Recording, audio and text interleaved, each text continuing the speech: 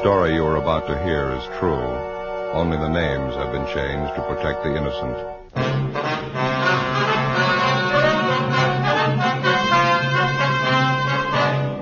You're a detective sergeant. You're assigned a robbery detail. A man is pulled from his car on a deserted street. He's robbed, beaten viciously. His car is stolen. The criminal makes good his escape. Your job, find him.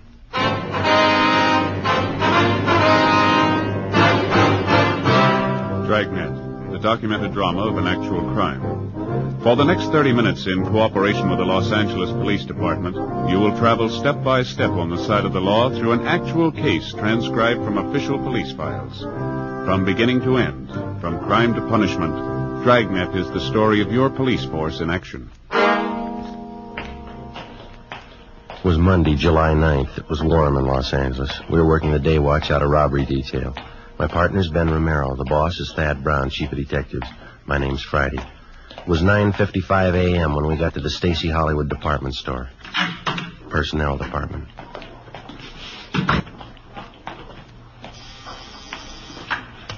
Stacy Hollywood. That would be the yardage department. Yes, ma'am, I'll connect you. Yes, sir, can I help you? Police officer. Yes, sir. I'd like to speak to one of your employees, Harvey Kimbrough. Just a moment, I'll page him for you. You got a match? Yeah. I hear you. Thank you. When I was a kid, I never could figure out what that was. What's that? The auto call system to call employees to the phone. Rings all over the store, you know. Yeah, I know. Office? Yes, Mr. Kimbrough, there are 2 policemen waiting to see you on the 10th floor. All right. That was Mr. Kimbrough. He's on his way up. Thank you very much. Did I give you the crime report on this thing? No, I think you kept it, didn't you? Let's see. Stacy Hollywood. Oh, yeah. Yeah, here it is. Just a moment. Oh, say. Oh, wasn't he? What do you got there? They call them Pepto Pals. They're good. Try one. And what are they for? They coat the stomach. For stomach aches, you know, they're good. Well, I haven't got a stomach ache. Oh. These gentlemen here, Stella? Yes, that's right. Are you Harvey Kimbrough? Yes, sir, that's right. I sure appreciate you people coming over here. I don't like to take time off from work. It makes it tough on my partners, Clive and Warren. Yes, we understand. Janitor work in a big store like this keeps you hopping. Beauty salon. You haven't got any idea who the hold-up men are yet, have you? No, sir, we haven't. We'd like to get a little more information on what happened. Did you talk to the 2 officers in the police car? Well, yes, we did, but it's customary for us to make a follow-up for any additional information. You fellas are plain clothesmen, is it? Yeah, we're from Central Robbery. Oh, I see. Well, I never knew I'd get this much service. Yes, sir. I wonder if we might step outside the office here. I don't imagine you want to discuss your personal business here in the office. That's very considerate of you. Thank you. Fine. Go ahead. I wonder if you'd mind going over it again for us, Mr. Kimbrough. Maybe something you didn't think of when the other officers talked to you. I believe I told them everything. I was on my way into work this morning about 5 a.m. You live out in Alhambra? Yes, sir, that's right. I take the freeway in. It was on Commercial Street that you were held up? That's right, Commercial, right near Alameda, almost to the corner. Where they're tearing those buildings down. Man flagged me down. Looked like his car was stalled. Yes, sir. Always make it a habit to stop when I see somebody in trouble. I know how it is that time in the morning. No gas stations open. Figured maybe the fellow needed a shove or something. So you stopped to give him a hand, is that right? That's what I had in mind. I'd no more than stop the car. And he came over, he pointed a gun at me and told me to get out. What'd you do? Well, I asked the fellow what he want. I told him I didn't have any money. Told him I was on my way into work. What'd he say to that? Didn't say anything. He just opened the car door, grabbed me by the arm, and pulled me out. I wasn't prepared for it, and I kind of fell out onto the street. Yeah. I still didn't know what he was after. Thought at first he might have been crazy. He was going to kill me. Well, why'd you think he was going to kill you? Did he threaten you? No, but the gun and all, and the way he pulled me out of the car, I just couldn't make it out. I see. Would you go on, please? Well, he took my wallet from me, all the money I had, $14.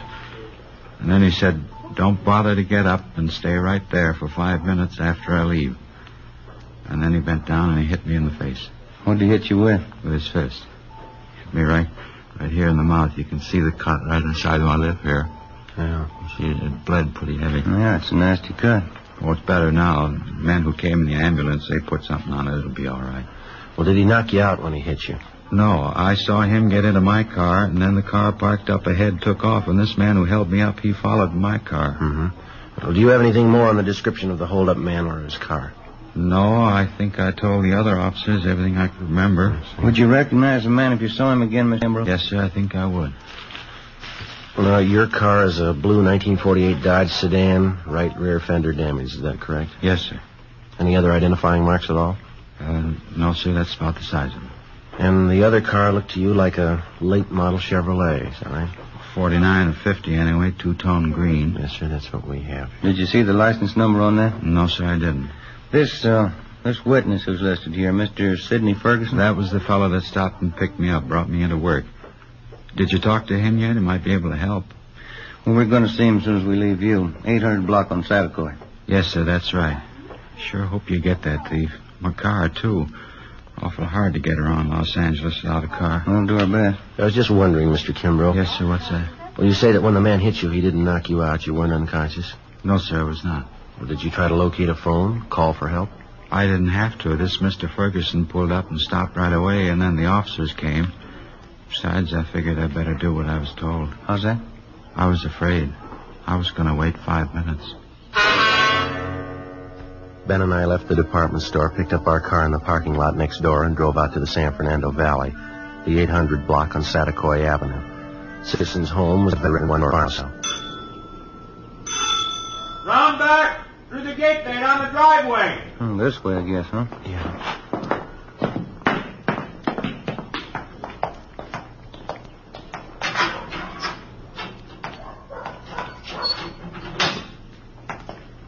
Hi there.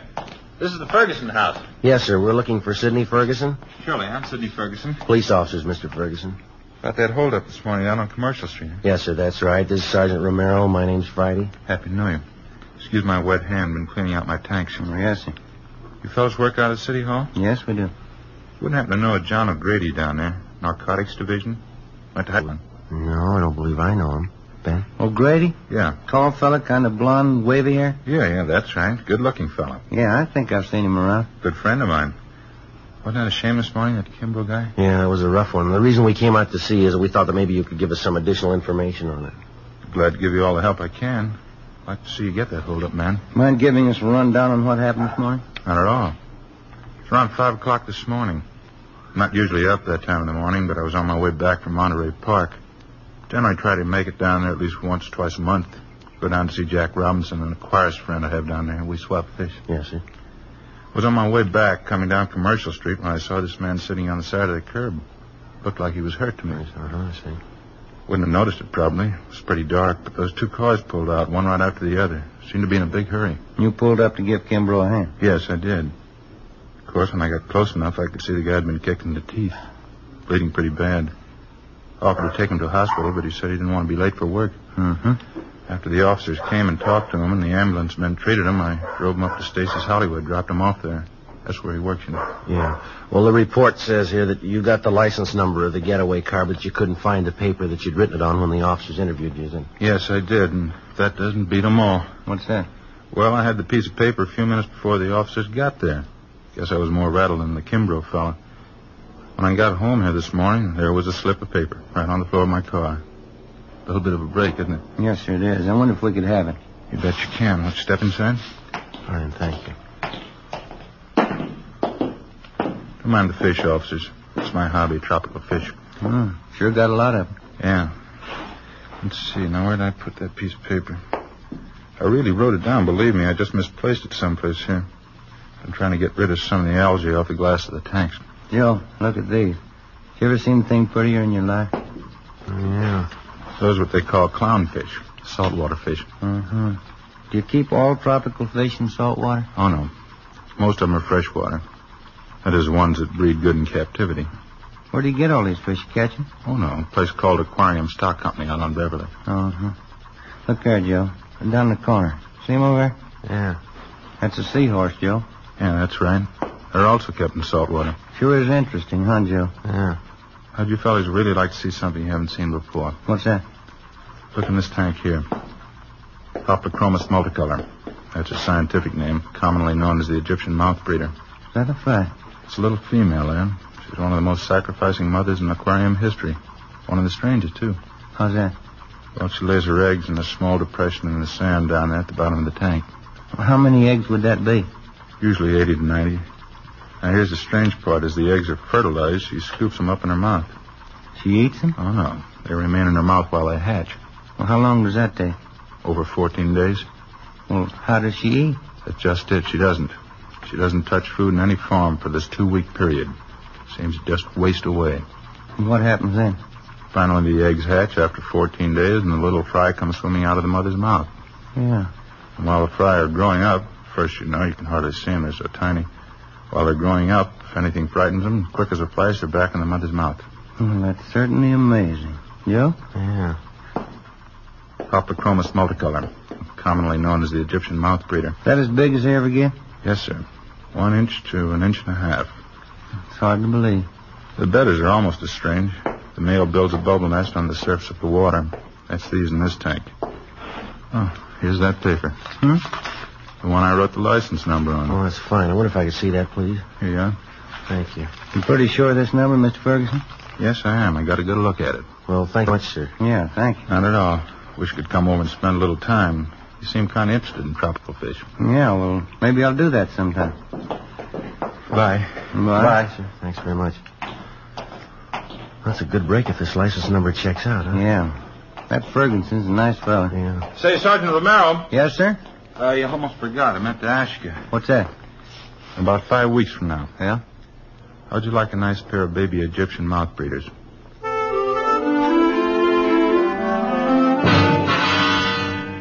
"10:45 a.m. Ben and I got in the car and headed back toward town. I called communications and had them check the license number Ferguson gave us through DMV. They called back and told us that the car was a 1949 Chevrolet 4-door sedan. The registered owner was a Jack B. Grant, 19112 Beacon Street. It was in the southwest part of Los Angeles. It was a large, old-fashioned residence that had been converted into a rooming house. We checked with the landlady, a Mrs. Ida Fisher. He's been with me here about 8 months. What time did you say Grant left this morning, Miss Fisher? Well, it was pretty early. Must have been around 4 a.m. when I heard him go out. He came back in again about 8 o'clock this morning, parked his car, and then he drove off with some other man. Would you happen to know the other man? No, I wouldn't. I just saw him drive off. Where does Grant park his car, ma'am? Around back in the garage. Wonder if you'd mind if we take a look? I know, that's all right. You just go right around the back there down the drive. Thank you very much, ma'am. Now, there's 2 cars parked in there. The black Ford belongs to Mr. Spencer. Yes, ma'am, thank you. And the 1949 Chevrolet, that's Mr. Grant's. We checked the car and the license number. It matched the description given us by the victim, Harvey Kimbrough, and the witness, Sidney Ferguson. Together with Mrs. Fisher, we checked Jack Grant's room. We found nothing of importance. His clothing and personal effects were all there, nothing to indicate that he wouldn't be back.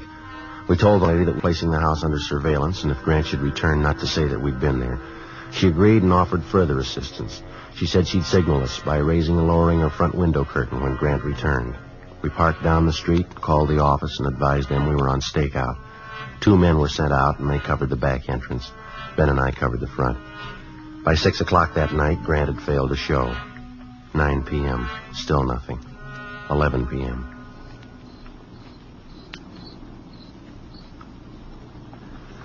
What time did they say that relief team was coming out? Around 11 sometime. Chandler and Ricketts, huh? Yeah, I guess so. Oh, I sure am stiff. Feels like needles all over my body. Been about 12 hours, hasn't it? Yeah. Just like driving up to San Francisco. Wife always makes me drive all the way. When I climb out of that car, I'm as stiff as a board. Car pulling up down the street there. Yeah.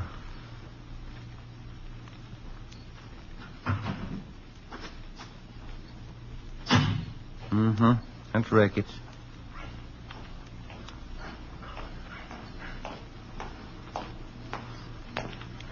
Hi, Jack. Friday? Who's that you got with you? Same guy that bought you your lunch yesterday. Stop bragging.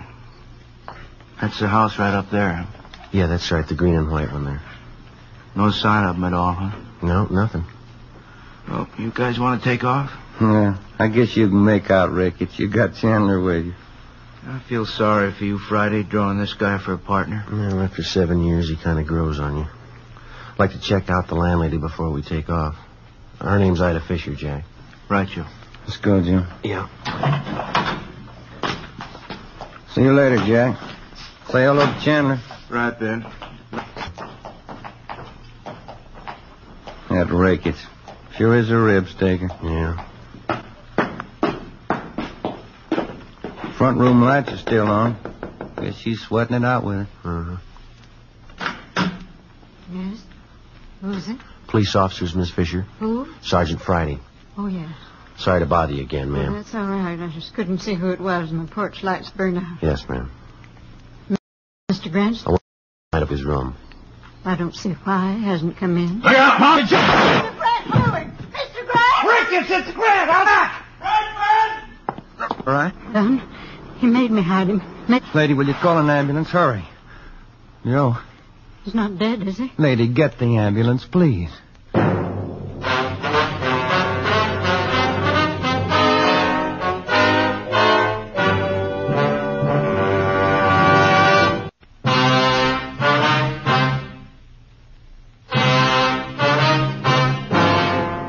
Monday, July 9th, 11:28 p.m. The ambulance arrived and Joe was taken to Georgia Street Receiving Hospital. His condition was critical. Despite the fact that the other men on stakeout at the house had closed in as quickly as possible, Jack Grant somehow succeeded in jumping out a side window and making good his escape through a maze of neighboring backyards. The men at the scene began a search of the immediate area. I called in and communications got out a broadcast on an APB. A special detail of men and cruiser cars was rushed to the scene and a blockade thrown up around the area. I stayed on and worked with Ricketts and Chandler. Under questioning, the landlady, Mrs. Fisher, broke down and admitted that Grant had given her $10 to keep his presence in the house a secret. He told us that when we'd searched the suspect's room earlier, he had hidden in the cellar. She was taken into custody. 1:30 a.m. I got a relief and I went downtown to the Georgia Street Receiving Hospital. P&F ward. We removed one slug from the upper thoracic region, another one from his right shoulder. Looked like they could have been .38 caliber. They've been marked for evidence. How's he doing? As well as can be expected. What does that mean? It's hard to tell. Depends on how it goes the next 4 hours. Can I go see him? No, we're not admitting anyone in there. Under sedatives, lost quite a lot of blood. It's pretty weak. You need anybody for transfusions? No, it's all taken care of. His relatives been notified? Yes, sir. Just his mother. She's visiting relatives up in Renton, Washington. I sent them a wire. They'll break the news to her. Yeah, that's about all we can do for now. Oh, I wonder if I couldn't sneak in and leave this carton of cigarettes for him. I'm afraid it's going to be some time before Sergeant Friday can use them. Just leave them. I'll have the nurse take care of it. All right, Doctor. Thank you. Is there anything I can get for him? Anything he needs? No. We're doing everything we can for him. You don't think I could just look in for a minute? No, I'm sorry. Must be something I can do. You got a good prayer handy?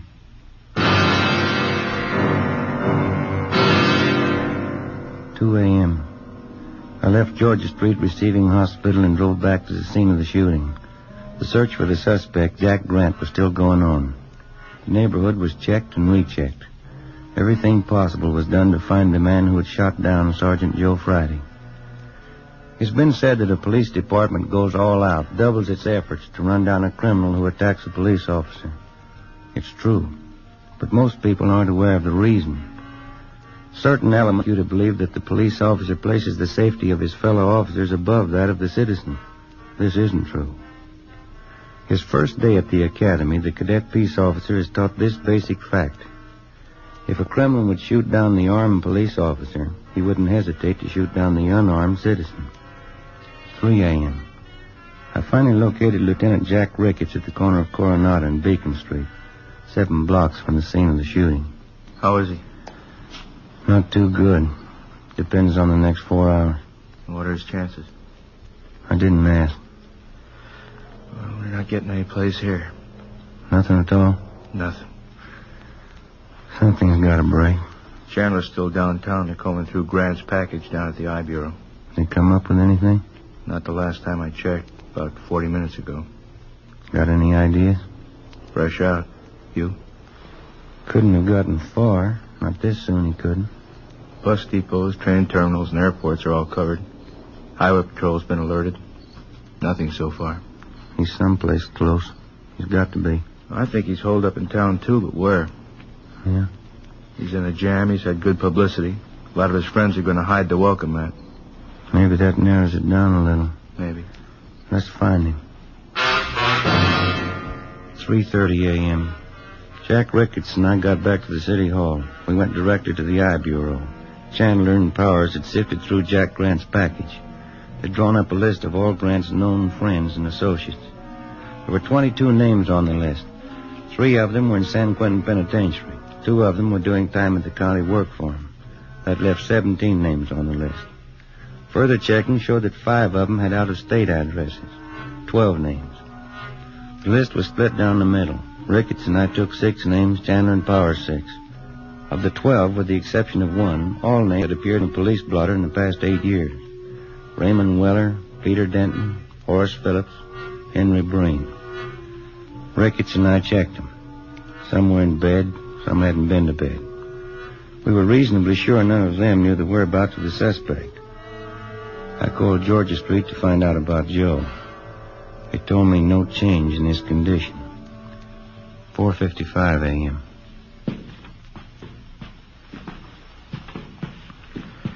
After this one, we get a quick bite to eat, huh? You don't look so good. I'm not hungry. What's this one's name? Anthony Baxter, room 23. This is it.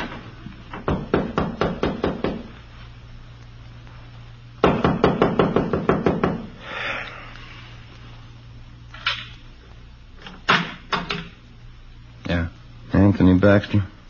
Yeah. Police officers, we want to talk to you. It's a fine hour to get a guy out of bed. You always sleep with your clothes on? Let's step back there in the room. Hey, what's going on? You a friend of Jack Grant's? Why? Do you know Jack Grant? Why?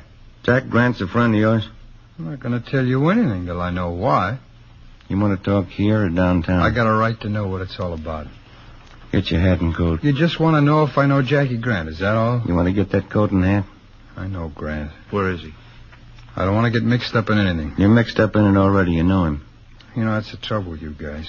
Guy tries to walk the straight and narrow, and you guys come around and try and push him into a corner. Where's Grant? Look, I've been in jail, and I did my time. You haven't got anything on me. Baxter, let's get this straight. We're not after you. We're after Grant. We didn't come here to push you around. We don't want you to push us around. And where is he? I'm going to tell you something.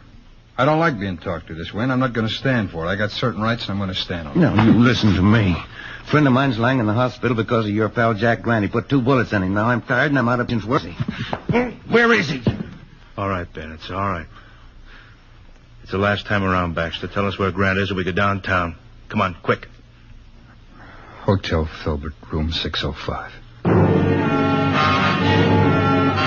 5:27 a.m. We located the Filbert Hotel on North Crocker Street. On the way over, we called in and told them what we'd found. Chandler and Powers met us outside the hotel. They took up their position. Ricketts and I checked with the desk clerk and confirmed that the suspect was in room 605. He was registered under an alias. We took the elevator to the 6th floor. Room 605 is directly across from the elevator.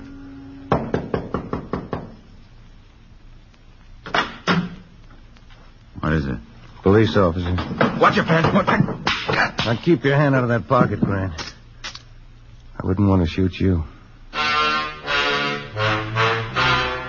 5:42 a.m. Ricketts and Chandler took the suspect into custody. It was 6:03 a.m. when I got to Georgia Street Receiving Hospital, P&F ward. Sergeant? How is he? You can go in. Don't stay too long. Thanks.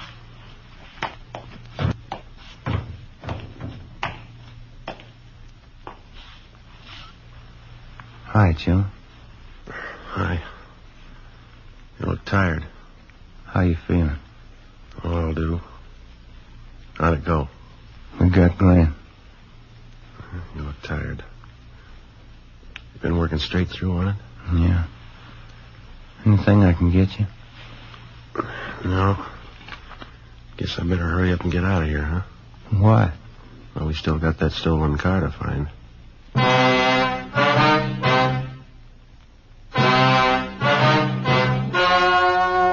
Story you just heard was true.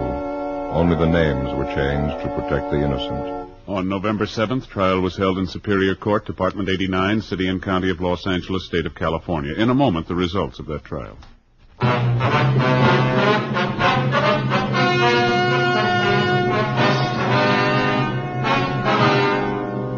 Jack Grant was tried and convicted on one count of assault to commit murder. He and his accomplice were convicted on several counts of first-degree robbery.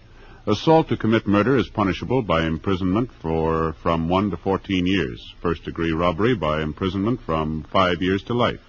The landlady, Ida Fisher, was placed on probation.